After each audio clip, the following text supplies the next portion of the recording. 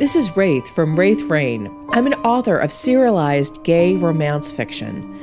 Every week on this podcast, I'll be reading a chapter from one of my gay fantasy shifter serials called Dragon's Reign. I'll explain at the break how you can find out more about this story and others I write. So let's get to it. Chapter 124, All for One. Caden nearly pumped a fist into the air and cheered as Iolaire sent flows of icy breath at all of the Behemoth's heads. The main head was fully encased in ice. Caden moved out of reach of that mouth when it broke out. Already there were cracks forming all along the ice sarcophagus. Caden flew well out of reach, going round the huge body to where Iolaire's head came out of the massive form. How do I get Iolaire out of there? How can I help? Any time one of the other heads got too close, Iolaire would send a gout of ice at them, and they'd rear back, trying to shake off the ice muzzles that would appear around their jaws, keeping them sealed shut. Iolaire, I'm here, what do we do? He heard a soft twitter in his mind. The feeling of connection flooded Caden. Iolaire was there, in him, surrounding him, joining with him. Caden imagined Iolaire ripping its slender white form out of the Behemoth's bulk. He imagined the skin splitting and Iolaire sliding out of the interior, almost like being birthed. He imagined pulling Iolaire out, drawing Iolaire to him, making his spirit separate from the Behemoth. And then a crack appeared where Iolaire's head was attached to the body, and strange fluid began to stream out. There was no way that the Behemoth's body could hold all of the dragon forms, so Iolaire was still separate. Or this was just a visualization of the upcoming spiritual separation. Yes, come Iolaire, come to me. The crack lengthened and widened. He saw the tip of a white wing sticking out. Claws tore through the Behemoth's skin, exposing more of Iolaire's form. Screams of pain echoed from all of the other heads that weren't frozen shut. They snapped at Iolaire. Caden distracted them. Hey, ugly! Hey, nasty! Over here! Caden waved his arms wildly above his head. The heads, maddened with pain, were easily distracted and went after Caden. He flew like his life depended on it, slicing between them so that the heads smashed into one another and were stunned for a moment. They were so angry that they didn't even attempt to use their powers, but if they had, they would have sent them at each other. The heads let out earth-shattering screams that had Caden curling into a ball, hands over his ears, head ringing. Luckily, they were too distracted by their agony to snap at him, as he had stopped flying. The crack was now a split in the Behemoth's back, and Iolaire's form, covered in fluid and all curled up, was revealed. Iolaire! Caden spread his arms wide as if to welcome Iolaire into the world again. Iolaire's head twisted around to see how far it had come. That was the moment that the main head broke through the ice sarcophagus. There was a tremendous crack, and the ice slid off in sheets and fell to the ground with a crash. Rage burned in those strange yellow eyes. Uh-oh. Iolaire, get ready to... That main head lunged towards Iolaire, jaws open wide, aiming at the white dragon's slender neck. One bite would sever Iolaire's head from its body. Iolaire let out a terrified squeal and strove to crawl out of the Behemoth's body, but its way was impeded by the slick fluid. No! Get away, you bastard! Caden screamed as he swooped in close enough to smell that Ophidian breath. The Behemoth's head turned so fast that Caden was nearly sucked between those jaws. He backpedaled and was sure it would have looked hilarious if not for the fact that he was about to get cut in two. There was another blast of ice from Iolaire, giving Caden those precious moments to fly out of reach. But another head nearly chomped him. Only zigging instead of zagging got him out of range, though his foot brushed against dragon teeth and was slick with dragon saliva. Ew. The main head, though, had redirected its efforts towards Iolaire. It went again for that slender white neck. Its teeth barely brushed the white scales. Caden's mouth opened in a scream, almost as if he felt Iolaire's pain, and then he felt something wet roll down his neck. His hand went out to touch it. Iolaire was bleeding. He was bleeding. He had felt Iolaire's pain, because it was his pain, because it was their pain. We're bound. It's still there, and growing back, the bond. But that meant that if Iolaire was damaged, so was he. Iolaire had managed to lean away from the behemoth's main head, but just barely was out of its reach. The other heads were swarming towards Iolaire, herding it back towards the main head. The main head grinned and cut him a look of triumph when Iolaire trilled in terror, as it had nowhere to go but back within range of those jaws. "No!" Caden screamed. The main's head jaws went to snap shut around Iolaire's trembling throat. But then it stopped. Those yellow eyes went blank with shock. And then a black head rose up from behind. Raziel's jaws were clamped around the behemoth's throat, holding it in place. The behemoth's head flew upwards in a scream as more of that strange liquid poured out between Raziel's teeth. "Iolaire, now! Get out of there now! Raziel, hold it!" Caden cried. With Raziel holding onto the behemoth's screaming central head, Iolaire clawed its way out of the behemoth's body, sliding out the final way, covered in that strange fluid, almost as if being birthed. Iolaire's wings were too heavy with the liquid to fly, and it could only drag itself along the crater's floor. Caden flew down so that he was even with Iolaire's head. Blue eyes, now fully focused upon him, crinkled with love around the edges. Caden threw his arms around that beloved snout and kissed it again and again. This was the first time they had touched in a way. "Iolaire, oh God, Iolaire," Caden cried. "We have to move, baby. We've really got to move you." Iolaire tried to flap its wings to move itself away, but they folded inwards against its body with the weight of goo on them. The white dragon attempted to run away, but the goo made its claws slick, and it sprawled out on the ground. Caden frantically looked back at Raziel and the behemoth. The black dragon still had the main head in its jaws. The head's eyes had rolled back a bit, and its tongue was starting to loll out between its teeth. The other heads were frantic. They were letting out steady howls of pain, not just from the damage that Raziel was doing to the main head, but the opening in its body, the opening that was closing. "It's healing, but it will be smaller, weaker than before. Iolaire, we need to get you up and cleaned and," Caden babbled. Iolaire was sending an icy mist over itself, freezing the goo, and then it shattered the frozen material, which harmlessly fell off and shattered on the ground. Iolaire looked up at him with pleasure and desire for approval. "Excellent, keep going," Caden urged. There was a roar, but this time not from the behemoth, but from Raziel. He and Iolaire immediately looked back at the black dragon. The other heads had finally gotten it together and sent a wave of their different powers at Raziel. The black dragon lifted a wing, blocking the acid, fire, and electricity and more. If the attack had been more concerted, it would have hurt the black dragon, but the behemoth just wanted to get away. The behemoth was dragging its bulk as fast as it could away from Raziel. The black dragon sent a gout of flame after it, singeing the opened back and causing a wail of pain from the retreating beast. Raziel flapped its own wings, but they were still ragged and wounded. It slumped. "Raziel!" Caden cried in agony. Iolaire quickly froze almost its entire body and then cracked all the foul frozen goo off of it. The two of them then hurried to Raziel's side. The black dragon made a soft, welcoming sound as soon as it saw them approaching. Caden grabbed that big head again and kissed the black dragon over and over. Raziel let out a puff of black smoke in amusement that had Caden gasping and moving back, waving a hand in front of his face. "You big, beautiful dragon, I was so worried when you didn't move." Caden's throat closed up. "Foolish little dragon. None can defeat me for long," Raziel answered and appeared to smile. It was a bit of a toothy smile, but it was a smile nonetheless. Caden found himself laughing and crying. Tears flowed down his face, and he had to bite on his right hand to stop the flow of hysterical crying. Iolaire nuzzled his back. Raziel nuzzled his front. Caden let out a burbling laugh again and touched both their snouts. "Sorry, guys. I'm sort of hysterical, I think," Caden snuffled. "That is acceptable, considering." Raziel looked back towards the rapidly disappearing behemoth. It still couldn't fly, but then again, neither could Raziel. Not yet, considering everything. "What do we do?" Caden asked. "The behemoth is really injured. I think we have a shot oh, cute!" For the first time in real life, he got to see Raziel and Iolaire press their foreheads together. Their eyes slid partially shut, and they both purred. It was a calming, wonderful sound that had Caden feeling a little looser inside, a little warmer. He smiled and felt tears falling down his face again, but this time they were tears of happiness. "I wish Valerius could see this."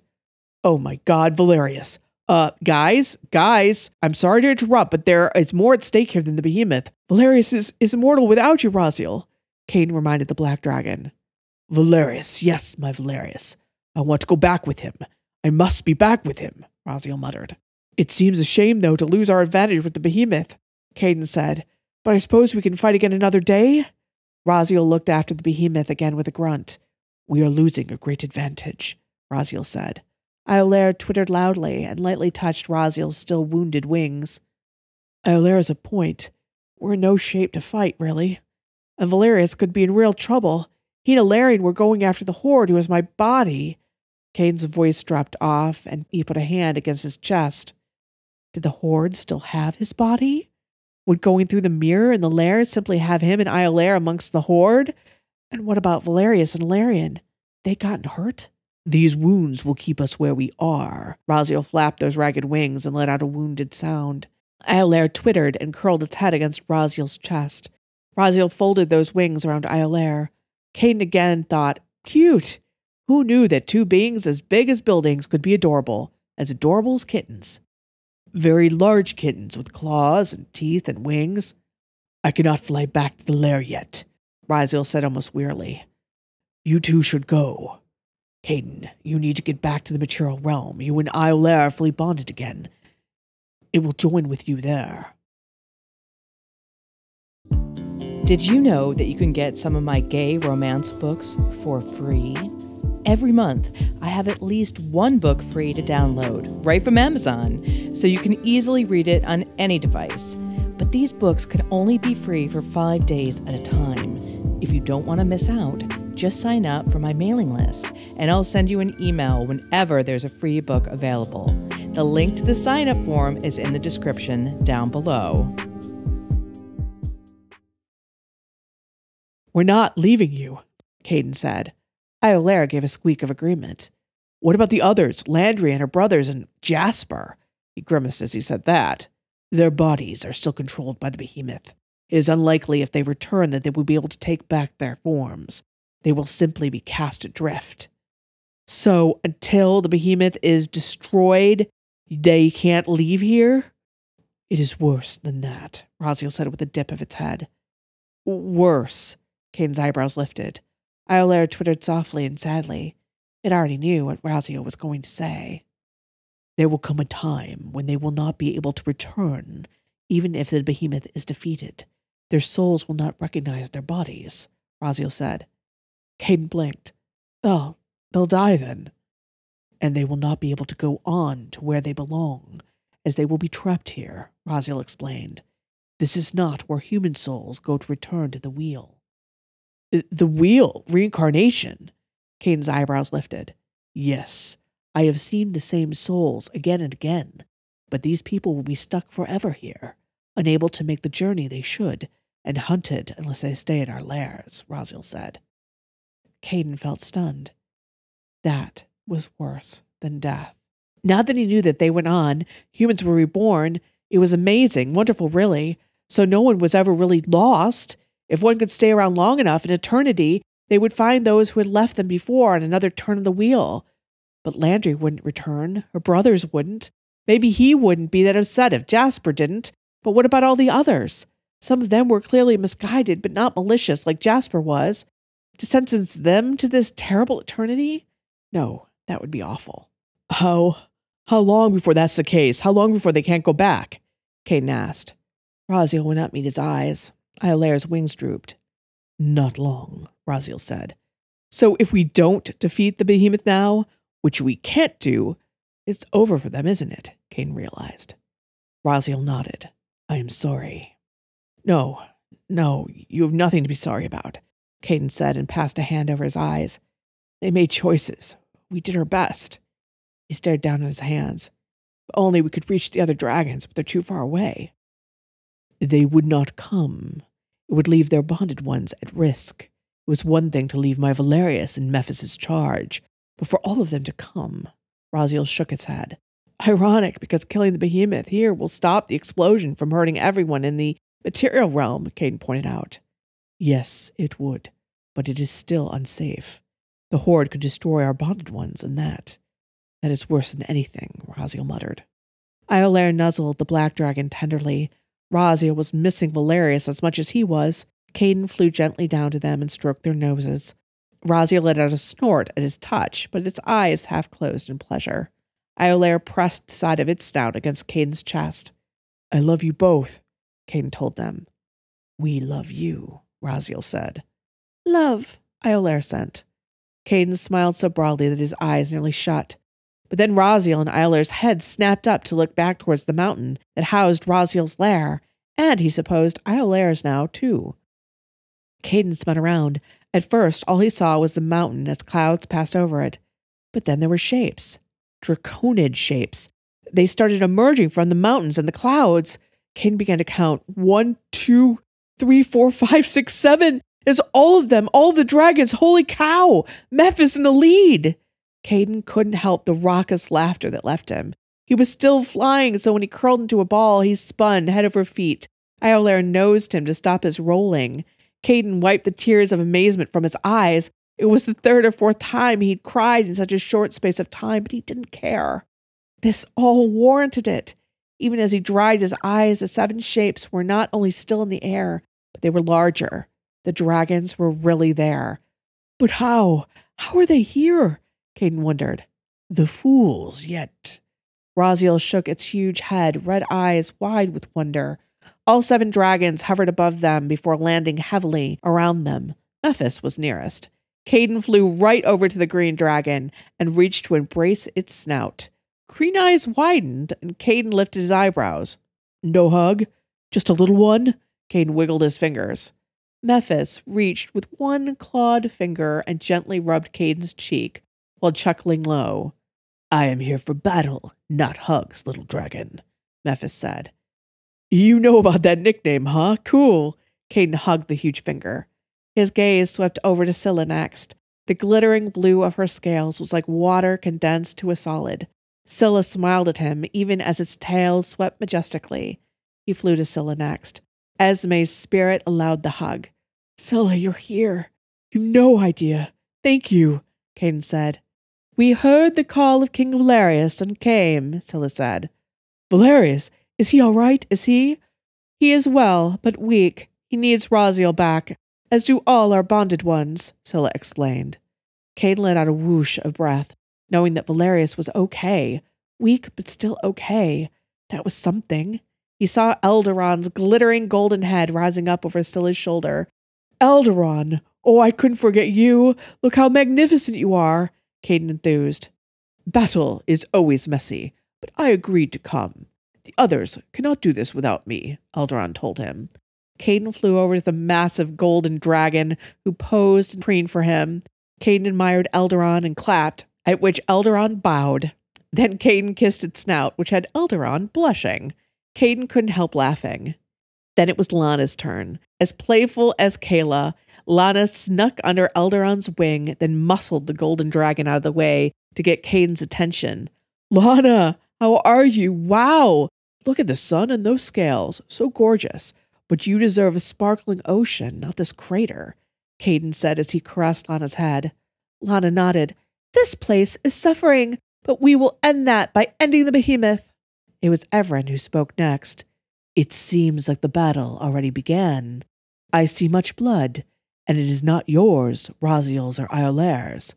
No, both Raziel and Iolaire fought like demons, Caden said. Fought like dragons, Zephyra countered. Jahara's magnificent dragon spirit smiled at him. And I see that you played quite the role, little dragon. I couldn't really do anything except distract the Behemoth, Caden admitted, his throat getting tight as he remembered his helplessness. Zephyra and Everin nuzzled him gently. You were brave, as always, and led the way, Zephyra said. Besides, the Behemoth's destruction is our duty, Zippel said. The red dragon had kept its distance. Caden slowly approached it. It was May who figured out that using the mirror in the throne room would get us here fast enough, Everin said, shaking its silver-scaled body. Caden stopped before Zippel. Like Memphis, the red dragon was the most unapproachable. But Memphis seemed to have warmed to him. Zippel regarded him steadily. You agreed to come, Caden said. Thank you. Zippel inclined its red head. We are stronger together than apart. This is the only way. So you know, Caden swallowed, that you're not alone. Zipple went very still, and a faint look of amusement crossed that draconid face after a brief moment. You would have us all do a group hug. Are you down for that? Caden lifted his shoulders. Zipple tipped its head back and laughed, which was a dark, throaty sound. Then Zipple inclined his head so that he could give it a brief kiss before retreating back to Raziel and Iolaire. Raziel was regarding all the other dragons with something akin to shock. Iolaire twittered and cuddled against the large black chest. All the dragons regarded them back. We have come to have you lead us into battle again, Raziel, Zephyra intoned and bowed its head. The others followed suit, with Zipple and Mephis bowing last, but definitely bowing. Iolaire twittered in awe. There was this exchange of power. Caden felt the blast of it from all the dragons to Raziel. Raziel's wings suddenly spread to the sides, and Caden gasped as they were healed. First among equals, Caden thought. The black dragon rose up. Let us end this. I hope you're enjoying Dragon's Reign so far. Dragon's Reign is free for you to enjoy, but not free for us to make. There is a whole team working with me for audio editing, artwork, graphic design, and custom music. Most YouTube channels and podcasts have sponsors and take ads, but because of the kind of content we make, we can't run ads or get sponsors. Instead, we have other ways you can support me and the team behind this gay romance audiobook. One easy way is to buy or borrow my books from Amazon. They are all gay romance set in alternative worlds with vampires or shifters and other magical beings. You may not know that even if you borrow books with your Kindle Unlimited subscription at Amazon, they are free for you, but they still earn us money. The books are published under the name Ex Aratare, which actually means Raythe in Romanian. And if you love audiobooks, you can get professionally narrated versions of every one of my books on audible.com. The link to my author page is in the description below, as well as to the first book of the series I think you'll really like. Thank you so much for your support. People like you enable me and the team to keep writing these stories of gay romance, magic, monsters, and true love, and producing this very fun podcast for everyone. Thank you.